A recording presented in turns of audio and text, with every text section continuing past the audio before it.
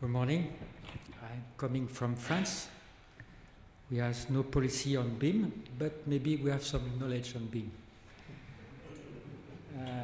I am in charge of to develop the BIM project inside my company, and at the same time I am sharing in Building Smart International the infrastructure room. That means that we are challenging the extension of IFC to the infrastructures. And for this reason, I participate to the works of the CDR with Herman. I participate also to the works with the OGC, with the common agreement between Building Smart and OGC for the development of open standard for infra. And I am also leading a very important research project in France called MINnD. And MINnD means modeling the interoperable information for infrastructures, not in 6 dimensions, but in n dimension. We are better than Topcom. Okay, where is that? Okay. How that works? How that works?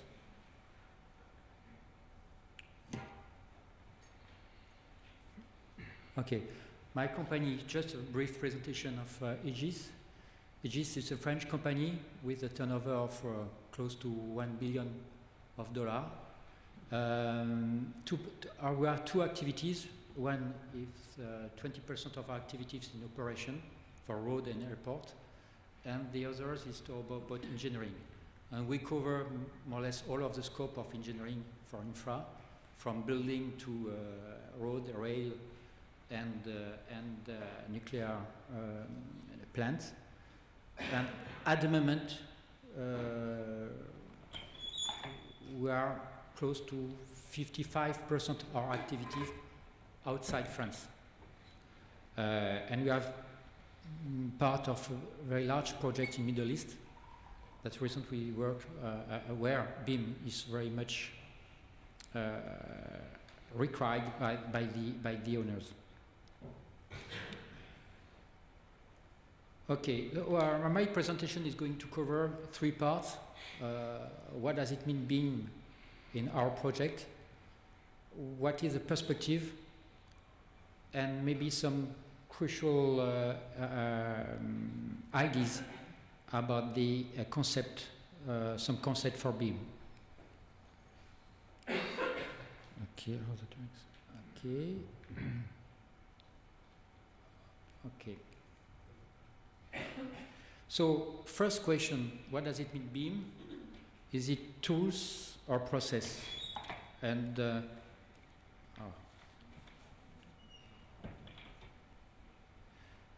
first of all, I want to say that BIM is process, and tools for processes. That is very important for us. That means it has to be part of our contract and our project management plan. I am engineer, and my problem is not to. It's not only to prove that BIM is useful for the owners. I have also to save money with that. That is my first problem.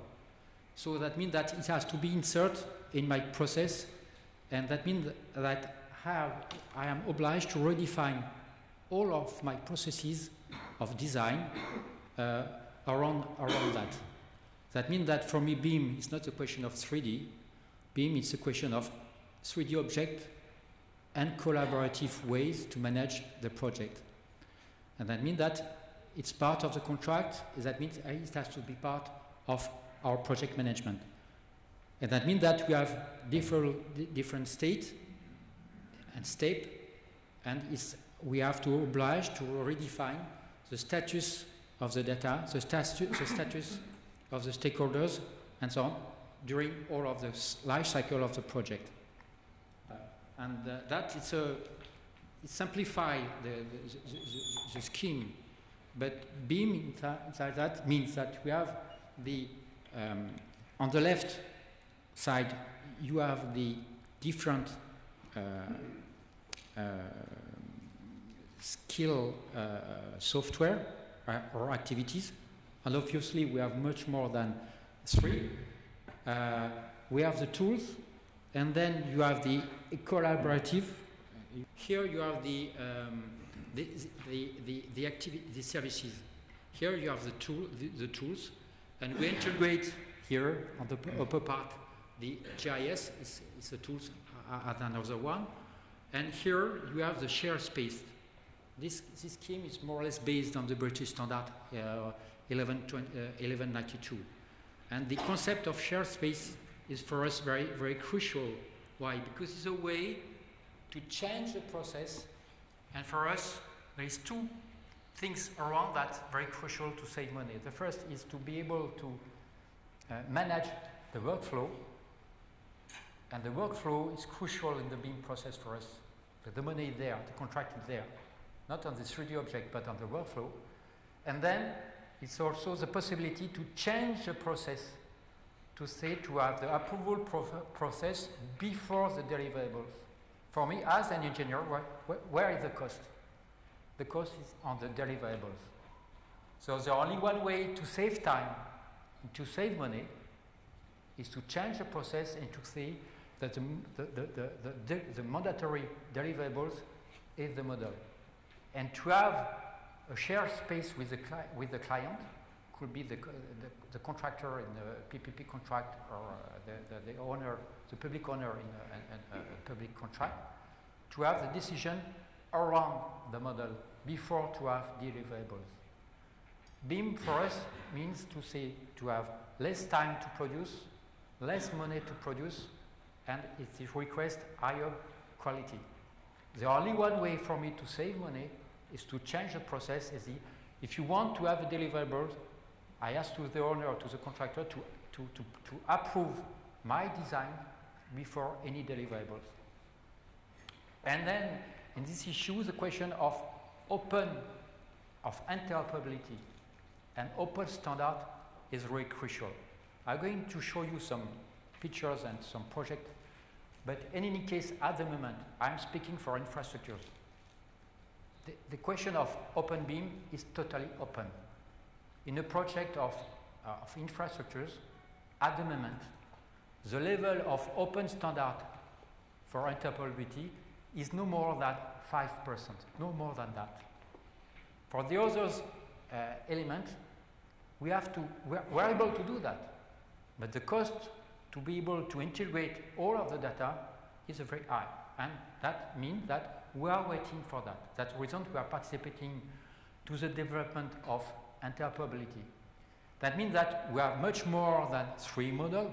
We have not only the site, we have not only the building, we have not only the infrastructures, we have much more models than that. You have the soil, you have the bridges, you have the tunnel. It's totally different model.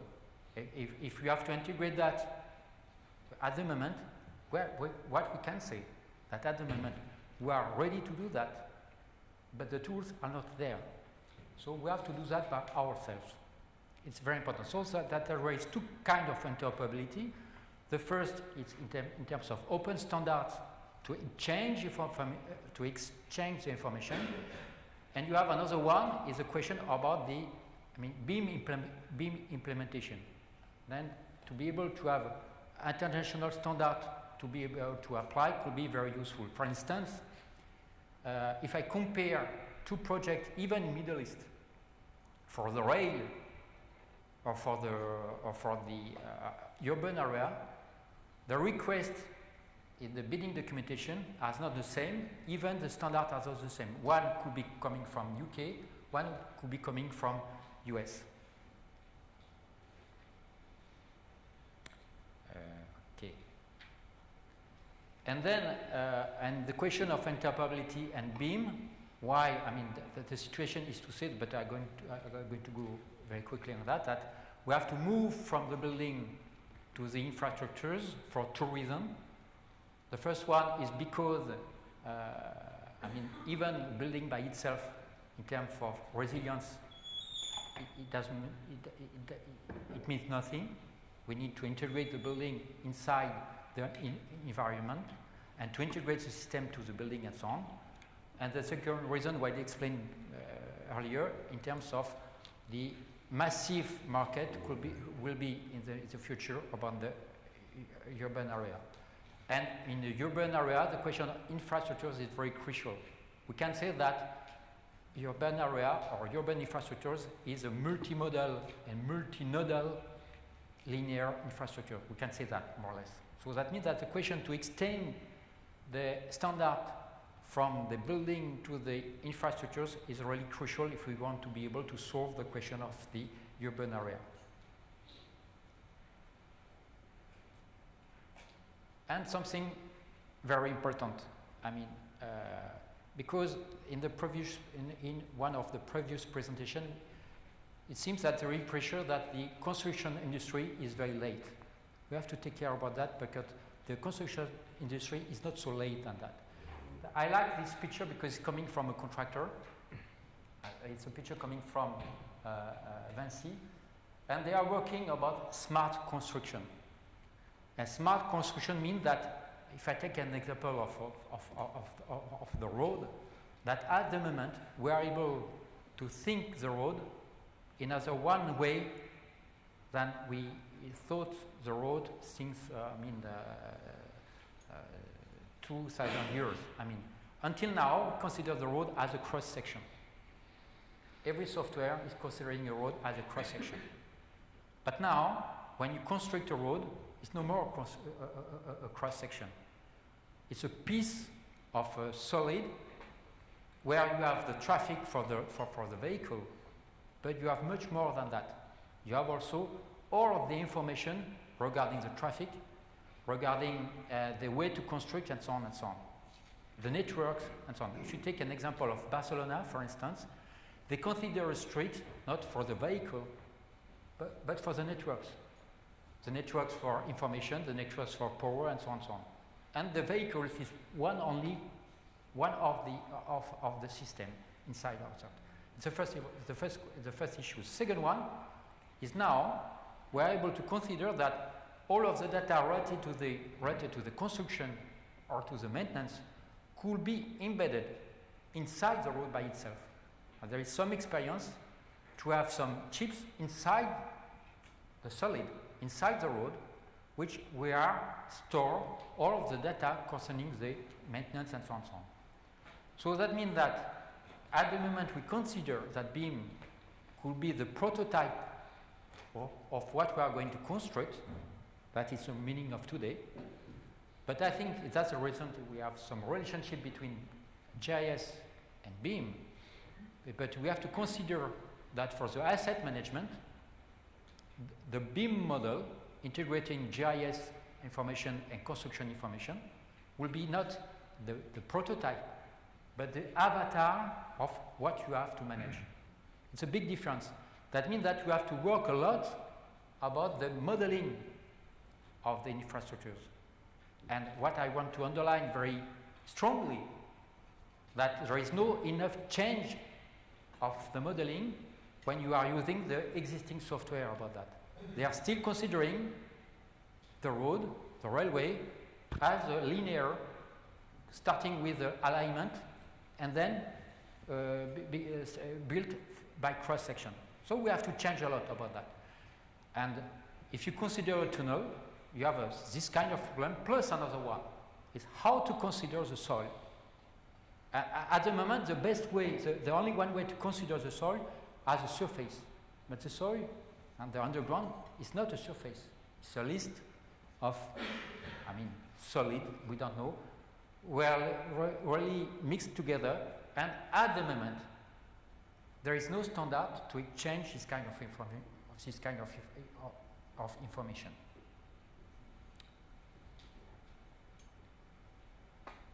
So that means if we consider the future, we have to consider that the model is a way to be able to manage from domain, system, and components to manage in an active, proactive way the existing. Okay, and that's the reason BIM is not only, it's a radio process. I'm going to display something about that. We, on the project, a rail project, we have a PPP contract with Bouygues in France, in a urban motorway in Marseille. And we have decided to promote the BIM around a discussion around a BIM use called safety audit.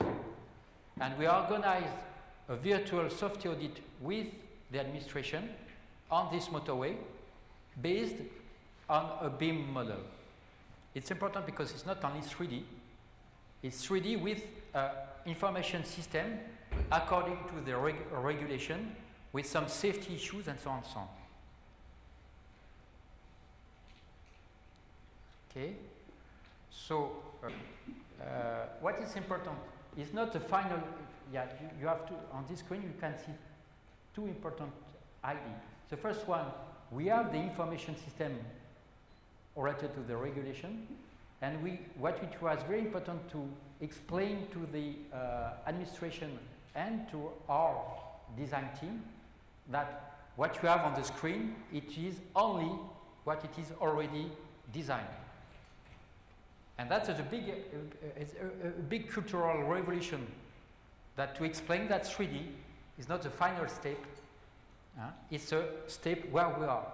We are in a situation in this project to produce a new model every 2 years, every 2 days. Okay? If each time we have new information, we update the model to be able to have a model review to prepare a design review. And the model is not updated for the data drop, it's updated every day to be able to have a permanent design review and discussion about the issue. And then we implement information system to explain where we are about that. But what you have to say very frankly at the moment, that we are able to do that, but we are in advance if we compare the tools how they are. I am speaking for, I'm not saying that for, it's a truth for every software vendor, to speak very frankly. If you want to implement in a system of to integrate, I take the example, I'm not going to say to name any software, but if you come from Civil 3D or from Geomansura and so on, you integrate also bridges or tunnels and so on, so you have a list of software providing data, and you have to integrate that in other one software, like, I don't give any name. But in this case, you lost a lot of information in terms of, for instance, chainage and so on and so on. So we are able to do that, but the effort to maintain the right level of information is very huge for us. So again, the question is, the industry is ready, we are ready to do, but we ask to the software vendors to go a big effort for that. I mean, always a discussion with the software vendors. They explain to me that we are not very good, we are spending a lot of money, we are not very good in time and so on. Okay, maybe. But we need tools, and the tools are not here at the moment.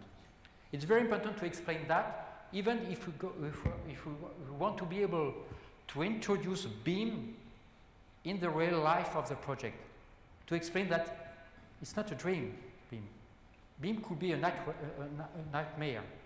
Take care of what we want to do about that. You have to define very precisely what we are able to do, to define very carefully the BIM use, to say what is possible, what it is not possible.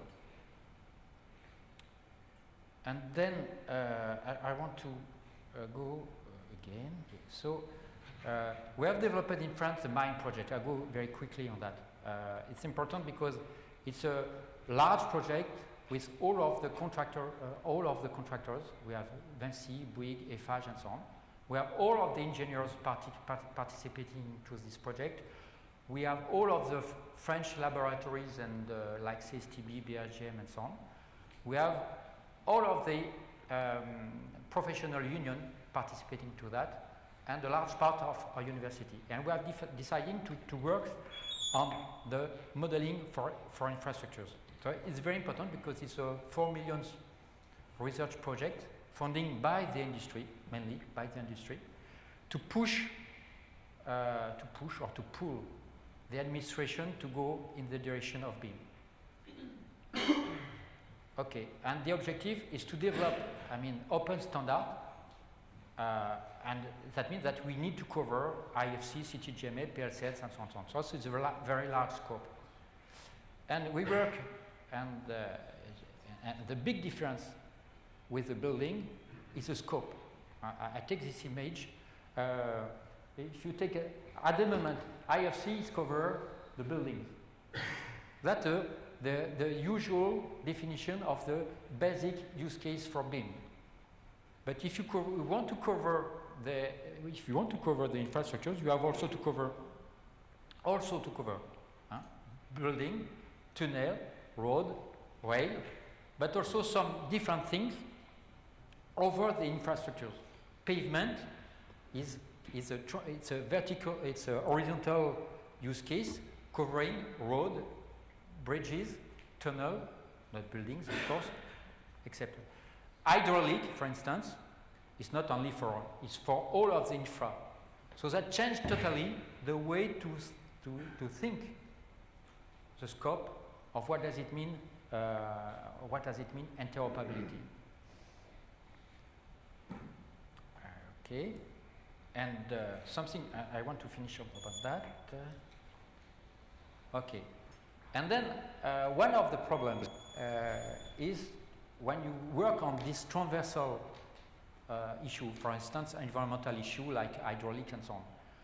That is an example of drawings. You will see on that the level of definition over the level of details is not unique for these drawings.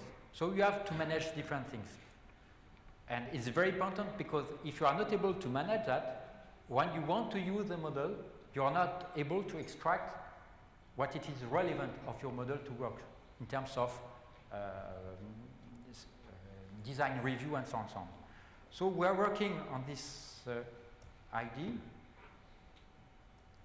At the moment, what is used in CTGML is a question of level of detail. So you start from an object, and zoom by zoom, you are able to define a level of detail. It's combining like that. Okay. If you go to the uniclass or omniclass, you have the level of definition. The level of definition is related to the life cycle. For each data drop, you define, from a taxonomy, you define a level of definition. But if you are speaking about issue, like safety audit, like environmental assessment and so on, so it does not work for that. You need to start from the different ontology. You are using part of the taxonomy, and for each one, and you have to insert the system, and you need to extract from different class and so on the right level of detail or definition. And something has to be defined, and we are working about that. We can call level of decision. We know that in UK they are working on the idea of level of information, maybe it's more or less the same concept, to be able to extract, to be able, to speak frankly, to be able to define a model view definition according, not to a data drop, but according to a decision to be done. That is for the same project like in Marseille. That means you are managing on the cloud the model, and we are able to re-implement in tablet part of the model, and you can see that inside that you have different kind of information, and we are able to display the different object. Okay. And for instance, in this case,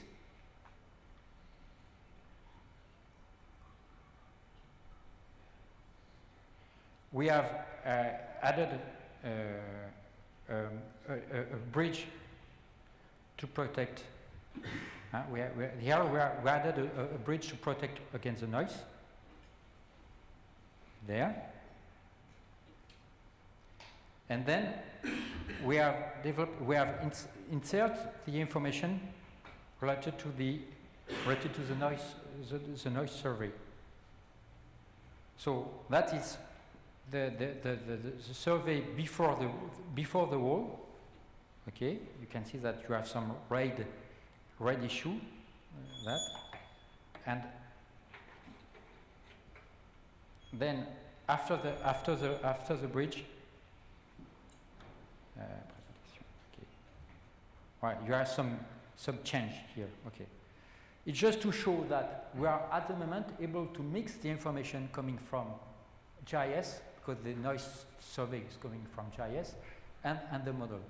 So it's just to show that we are able to do that.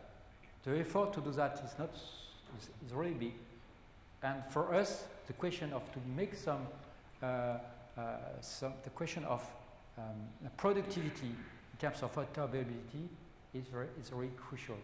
But I think that it's really the way of where the owners are waiting for us.